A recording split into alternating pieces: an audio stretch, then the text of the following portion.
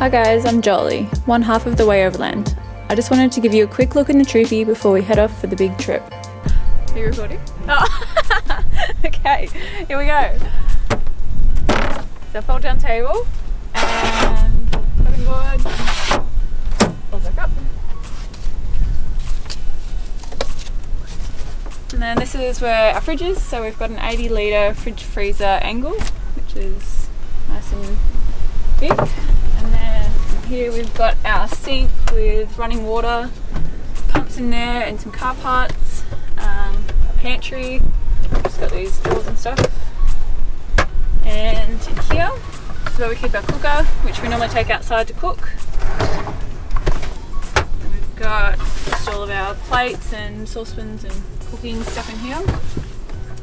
Now we've got bits and pieces and our electrical gear, clothes, our dive and surf gear, some other car parts. This folds out through the table, and then all these fold down to make a bed as well, which is good.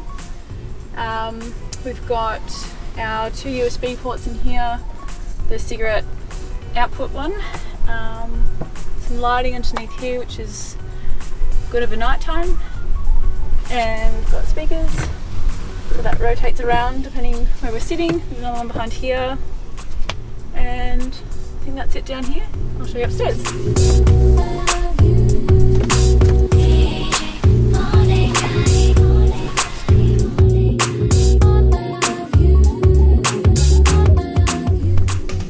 So this is the bedroom. It's really handy being able to push this up into the roof just so that we can actually stand up when we're downstairs. Up here we've got a reading light on either side, so it's handy over night time. And we've got a cigarette output charger point where we put in our little fans for when we're in the tropics so we can get a good night's sleep. And then 3 windows. The one at the back has an awning over it so that we can leave that one open when we're sleeping and not have sun blasting in at us, but it's really good being able to have views like this when we wake up.